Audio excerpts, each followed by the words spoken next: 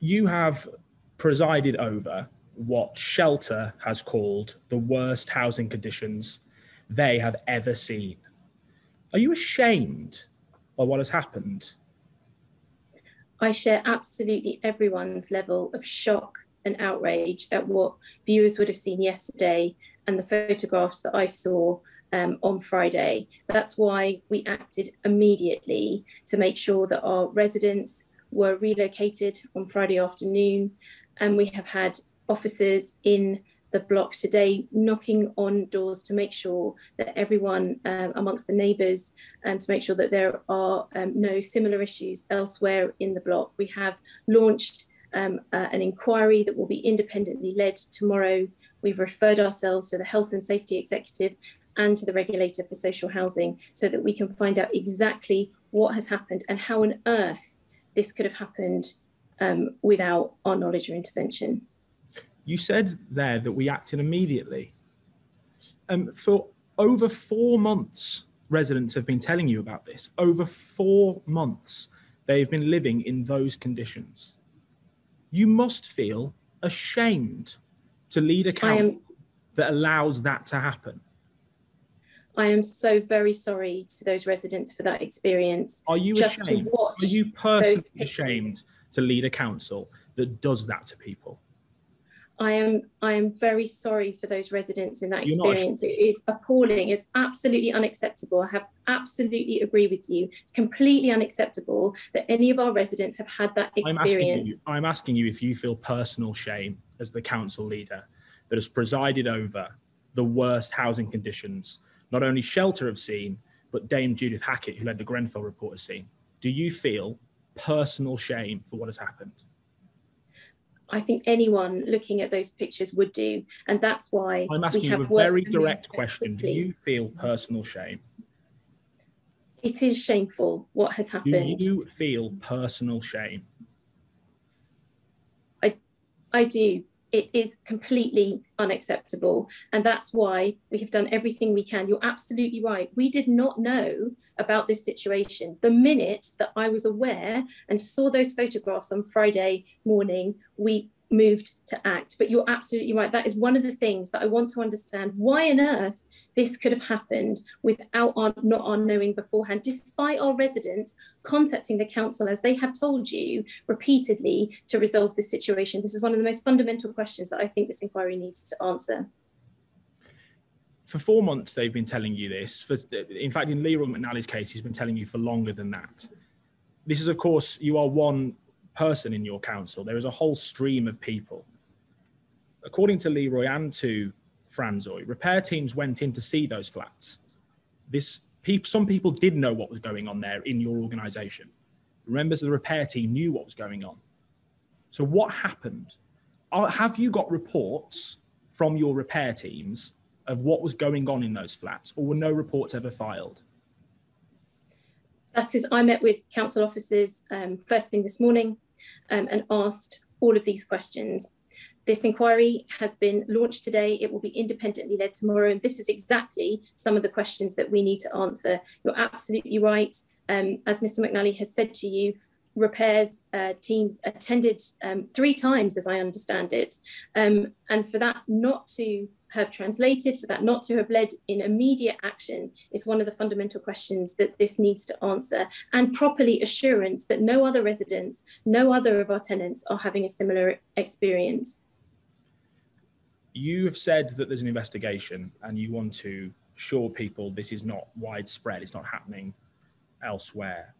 How confident can you be that this is not happening in other tower blocks, other properties run by your council? How confident can you be this is not happening elsewhere?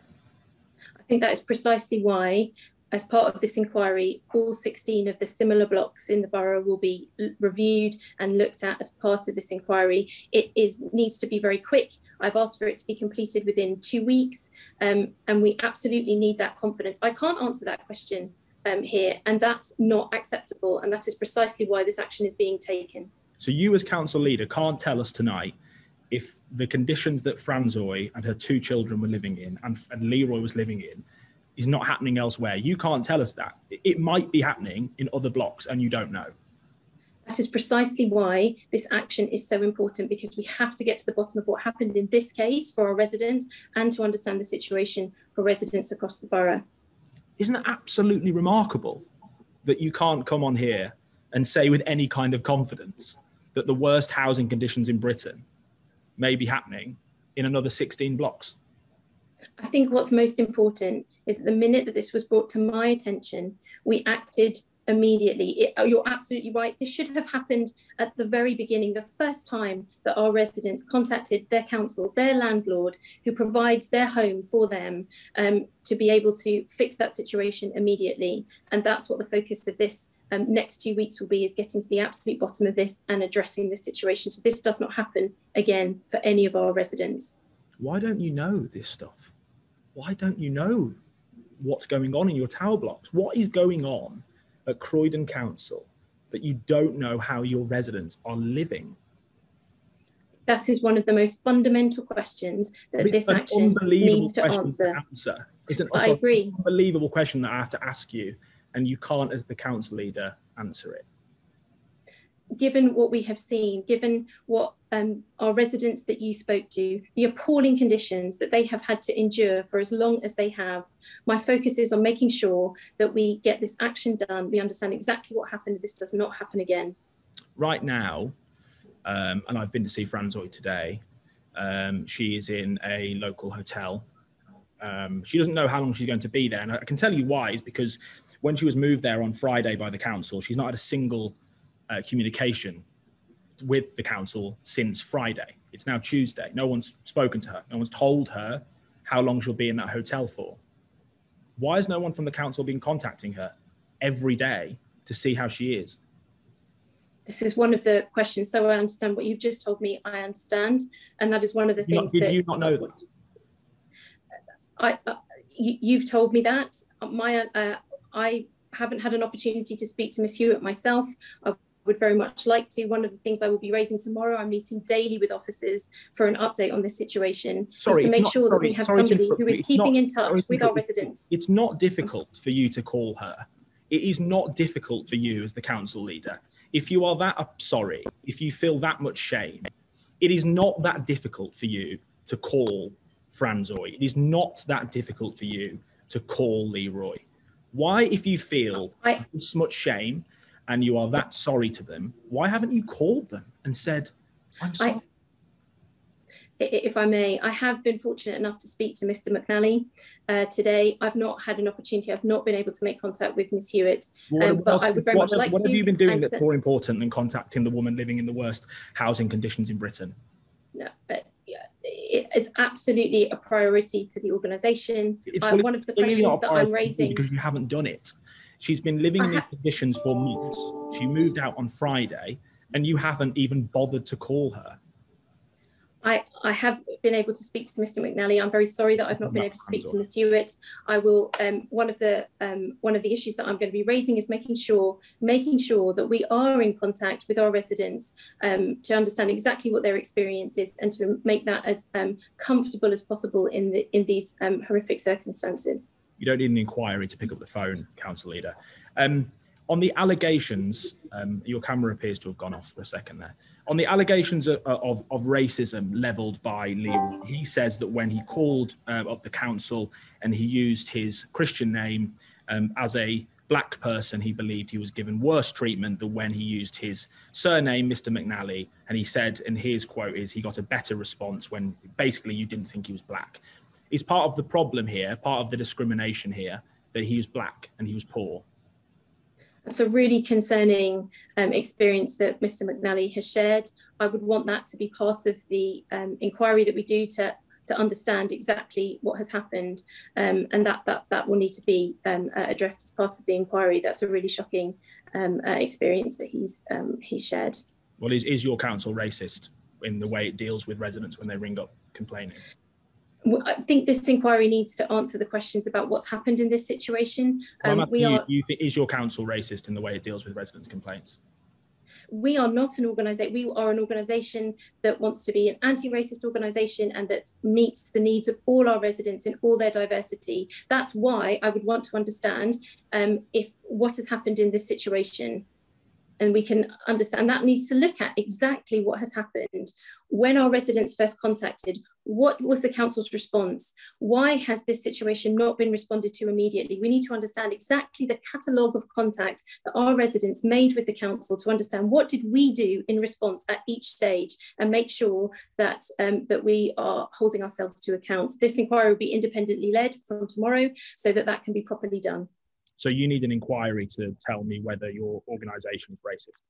I want to understand what's happened in this particular situation. We are an organisation that that seeks to meet the needs of the range of the diversity of our residents. We would want to advance equality. We have and to tackle racism. We want to be an anti-racist organisation, but we need to understand, given what Mr. McNally has shared, it's a very serious concern, and I want to understand exactly what happened in this situation. We spoke to Dame Judith Hackett yesterday. She, of course, authored the report into building safety following Grenfell, and she said the culture of people being ignored in tower blocks hasn't changed quickly enough. The story of Grenfell was one of residents being ignored time and time again by a local council, and the absolute worst happened. What the story here is people living in dangerous conditions, and the involvement of us stopped it getting even worse. Why did it take ITV News to intervene for Croydon Council to pull these people out of dangerous situations? You're absolutely right. That is what has happened in this situation, and that is also one that this cannot happen again. And I'm so it is completely unacceptable that our residents were not heard. They were not heard by us, and that is something that is completely unacceptable to me and to the organisation, and absolutely needs to be fixed. That is exactly our priority right now, to be able to establish what has happened and to make sure we do what needs to be done to repair the situation for our residents who've been affected in this case, and make sure that that is not the experience of any other of our tenants. Are you considering your position over this? My focus is on fixing this situation. The moment that this was raised to my attention on Friday, we acted. And so my focus is on addressing this situation and to fix this, and to ensure that our residents, all our tenants are warm and safe in the homes that we provide for them. Is anyone in your organisation even thinking about considering their position over this? I think that this investigation into what has happened is very important to understand. Where did the system fall down? What has not worked? What needs to be fixed? And we will need to look at both ourselves and our contractors to understand what action needs to be taken. And clearly, action will need to be taken. Final couple of questions, and they're quite practical ones, but they're really important. Right now, Leroy and Franzoy are in a hotel, Croydon. They don't know when they're going to be moved from there. Can you give us any information, any knowledge of when they'll be able to move out? Because right now, for instance, Franzoy has 2 young boys. I went there today. I speak to her every day, and she's living in a hotel room with no fridge, no cooking facilities, no washing machine. It's safe and warm. She's not going to get electrocuted, thank God, but she is living in unsuitable accommodation. When will she be moving? This was one of the questions that I raised this morning. I'm speaking to officers on a daily basis on this. It will, of course, take time to repair their homes, and they clearly can't be in that accommodation. When I spoke to Mr. McNally, he raised the very same concerns with me, and that's why I'll be raising tomorrow how we're ensuring that we are keeping in contact with our tenants on a daily basis, and that we move them to more suitable accommodation as soon as we can. People need to be able to access food, to be able to cook, and I appreciate that the location that they're in the moment doesn't facilitate that, and that is one of my top concerns. Have you been yet to see the flats yet? I haven't as yet. Why? I haven't had an opportunity to be there as yet, but I am very keen to be able to go and see that for myself. What your pictures showed, what the photograph showed on Friday was truly shocking. And I share absolutely everyone's outrage. That's why we've acted as quickly as we can. And that's why the action that's being taken is so important. You talk about moving them back in as soon as possible. I mean, I went today, 5 days after you've moved them out. It's exactly the same. Council leader, it's exactly the same. Nothing's been done. There is water still dripping from the ceilings. The bucket, the baby bath is full. Nothing's changed in those 5 days. So when you talk about them moving as soon as possible, I mean, realistically, given the condition of them, it's going to be weeks and months. So is the plan to keep them in the Premier Inn till it's fixed, or are you going to try and move them into proper accommodation until it's fixed? That's exactly the question that I'm asking. You're right. It will clearly take some time to be able... You're the council leader. Why do you appear not to know the answer to anything? Why do you have to ask questions of everybody else? I have made my expectations and my instructions clear that we need to be fixing this situation and that we need to make sure that our residents are taken care of. You're absolutely right. It will take time to repair our residents' homes, and they will need a more permanent temporary arrangement. And that is exactly the conversation that I'm having with officers on a daily basis to make sure that they can be placed in the right accommodation that they need. Final question, of course, your council is bankrupt. Do you even have enough money to fix these problems? We set a balanced budget earlier this month, and I think it's also important to say that the funding that we receive from our residents in their rents are kept in a separate account, and the investment that we put to look after people's properties is kept separately. The challenges that we've been facing financially have been around our general fund. However, following financial assistance through a loan arrangement with government, we have set a balanced budget. So finances have not been relevant to this situation at all. We need to understand what has gone wrong so that it can be fixed as quickly as possible. Before you go, how would you feel if you knew that any member of your family was living in those conditions? I think this is exactly the reflection that everybody has had watching your report, and my response has been no different. And that's exactly why we have tried to act as quickly as we can, as soon as we made aware of this. It should not have taken your report to bring this to our attention for us to act. I completely accept that. I don't accept this situation, and I want it sorted as quickly as possible for our residents that you have been speaking with, and to ensure that all of our residents are safe in their homes. Council Leader, thank you very much for your time. I appreciate it. Thank you. Thank you. Thanks very much.